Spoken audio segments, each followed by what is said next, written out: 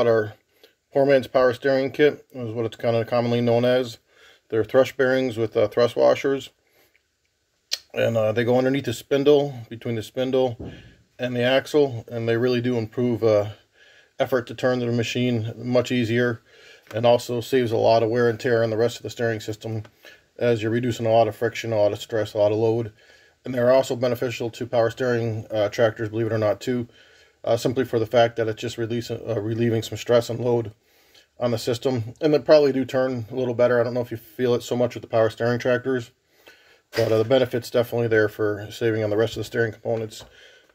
Alright, so here's your thrust washers. I don't know if you can see them or not. These are American-made washers, bearings. We source American-made stuff whenever we can, when it makes sense price point, to keep things affordable for everybody. Not everything we sell is American-made, but that's our priority. Alright, so what you do is you're going to take one of these thrust washers, and then I don't know if you can see real well in here, but these are all a bunch of little bearings in here. And you're going to pack this full of grease, and then on the tractor it's going to go sandwiched between these two. Both the washers are identical, and that's what it looks like together. It's fairly thin, and it's like turning on ice essentially. Pretty straightforward, and we'll show you the install, but just wanted to show you the kit. Like I said, make sure you pack these full of grease. You want a good, any good quality grease will do. And then you're going to want to maintain packing these with grease. We tell everybody pack them depending on hours, but once every season or two. But anytime you go to grease your tractor, jack the front end up off so the spindles drop a little bit and you have some play. And you can open the sandwich up a little bit and pump some grease in there from the side, and it'll get in there. It's not ideal as pulling them off and packing them. Some guys have put washer cups on these, and also some rubber boots and stuff. It's a garden tractor. It's going to get a little dusty and dirty, but I don't know if any of that's necessary, but it can't hurt to do for sure if that's something you want to do. So again, this is a customer's tractor we're working on. They drove all the way for 4 hours away down by Philadelphia. They've owned it since '78, original owners, and they brought it to us to get quite a bit of service work done and go through it, and they picked off a list of what they wanted done. We're going to be adding our heavy-duty upgrade kit, and we're going to show you how to take part of the front end apart, and we're going to start with inserting the poor man's power steering, which goes underneath. It goes underneath the axle and above the spindles, right in here. So the spindle's got to get taken out. In order to do that, got to take the tires off. The tie rod comes off. There's roll pins up here. A couple years have snap rings, but majority of them are roll pins. You knock the roll pins out and these fall through. Make sure you got it blocked up, jacked up, wheel chucked when you're working on it. You have to have enough room in order to drop this whole spindle down, and there's plenty of room on there. And we already took off back over here. We took the steering gear off already. So the steering gear should come off, makes life a lot easier.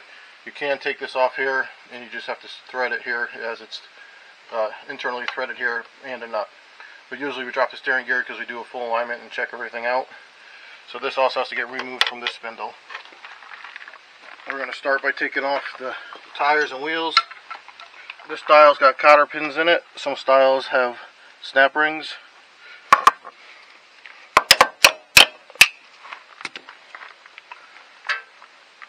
Usually there's spacers, at least both sides, sometimes more.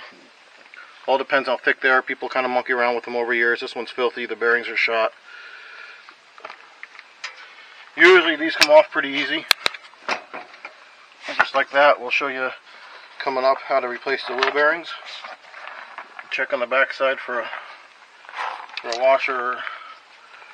I don't believe to be one in here. Maybe there is actually. Fire off as well. This one's jammed. Somebody jammed a nail in here. We see this quite a bit. It serves a purpose in an emergency, but really not a long-term solution. Again, watch for the washers, spacers. It's been a little while since this tractor has had some good service, that's for sure.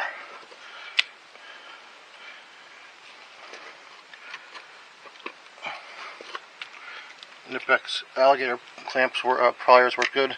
These are actually a couple small shims.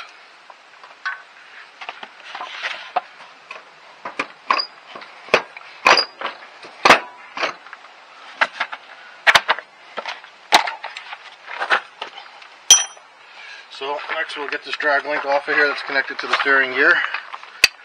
Most of the time these are 3/4 on the bottom, 5/8 up here. Most of the time.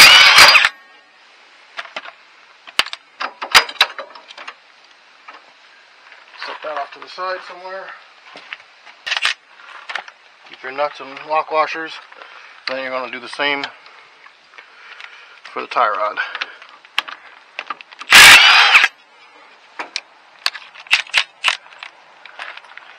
Lock washer hung up on here.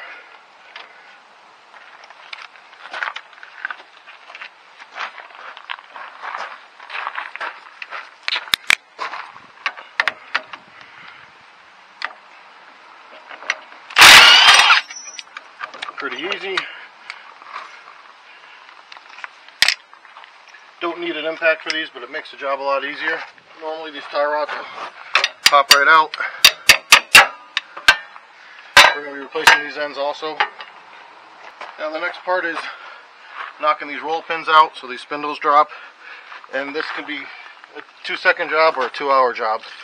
Usually spray them all up. Pin 2 underneath. Sometimes they'll fall right out. Other times we've had to put them in a press, heat them up, use their hammer on them. There's a lot of different ways to get them out if they're stuck, but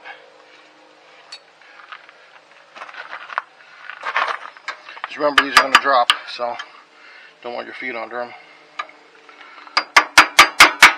Sometimes these pins come out easy, sometimes they come out hard.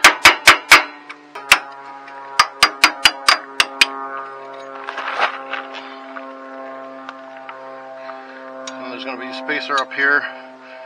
Sometimes there's more than one. If they don't go easy, don't beat the heck out of them because you'll bend these ears. You'll mushroom this up here. But that one came out pretty easy. Take your spacer. Make sure there's not one stuck below.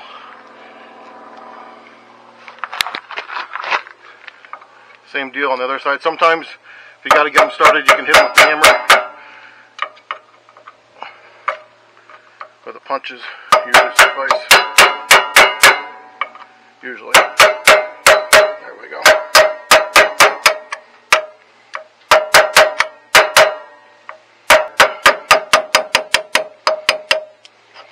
Recommend using a good quality punch. Safety glasses. These are Mayhew's, made in the USA. There's another spacer on here, you can see it. There we go. These dropped out nice. No fighting, no punching, no pressing, no heat. Alright, so this is for the snap ring version of retention system for the spindles. You need a pair of snap ring pliers. Really, to do it right, you might be able to get a pair of needle nose ground down. This spindle is going to want to drop right out, and stick your snap ring somewhere so I don't lose it. And then they'll drop right out.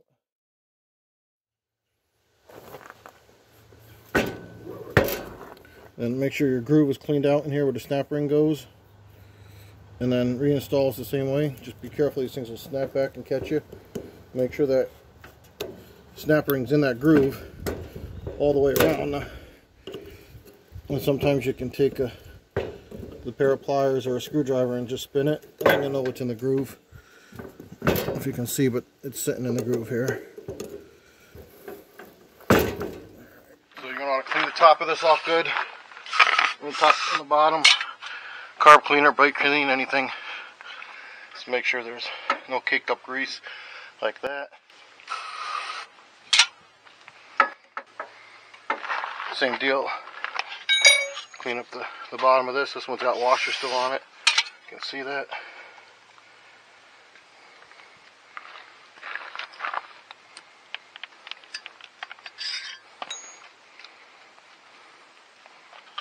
And what you're essentially doing is replacing that with the poor man's power steering. Let's get all that crud out of there.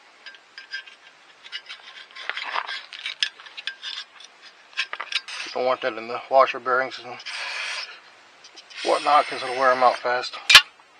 Then when you're done, clean the spindle off quick. Just going to re-grease that anyways. Shoot a little down the axle housing where the spindle goes. Again onto the bottom.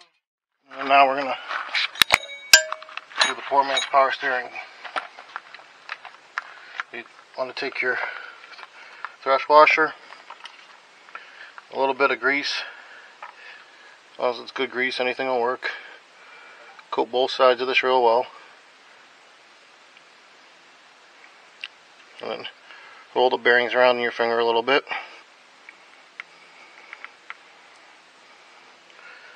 Set that off. Just coat the washers both sides. And then what we like to do is take a dab all the way around the top, kind of work it down a little bit. As your first washer goes on, it's going to put a nice layer underneath, and there you go. Then put it up top, same thing, another quick dab, don't need quite so much. Now take your thrust bearing, press that in there, and take your extra grease, roll it around the washer with the bearings on it, on the shaft, and there you go. Wipe down your extra.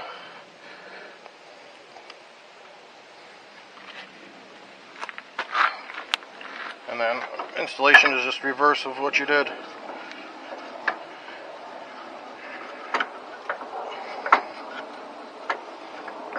There. Now you're going to want to put one of those spacers that was in here back in. Obviously clean it up. Usually the thicker one can go up top as long as you got enough room and there's a little bit of play to go up and down. You don't want a lot, but you want a little bit. And see the hole? That washer will probably work out fine, or spacer. Clean it up good.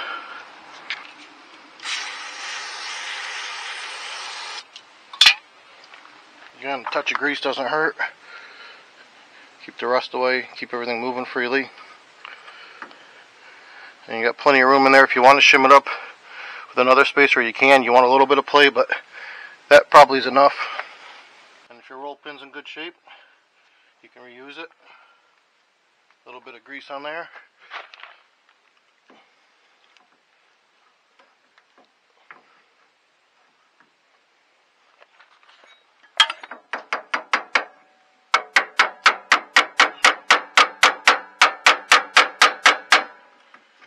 And that's that. Do the same thing on the other side. Alright, so I'm going to do the same thing on this side. Again, clean it up real well. Make sure there's no spacers or washers stuck to top or bottom.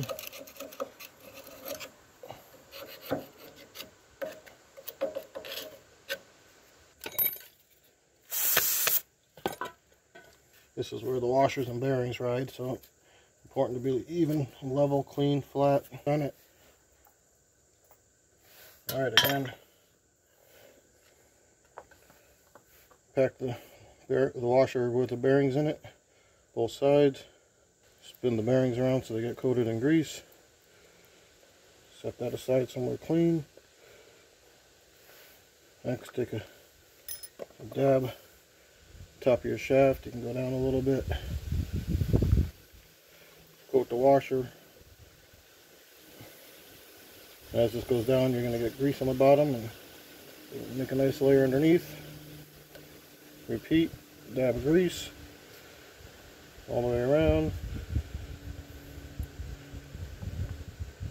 And your bearing will catch it.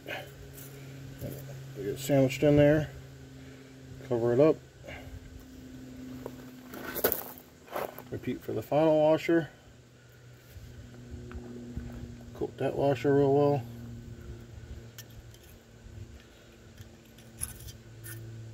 There you go.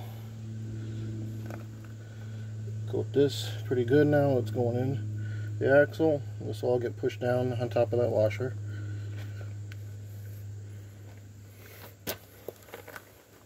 It should slide in nicely.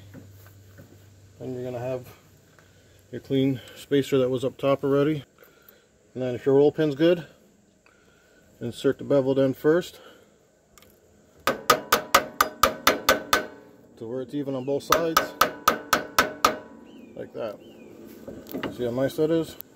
Gravity. That's how you do the poor man's power steering kit.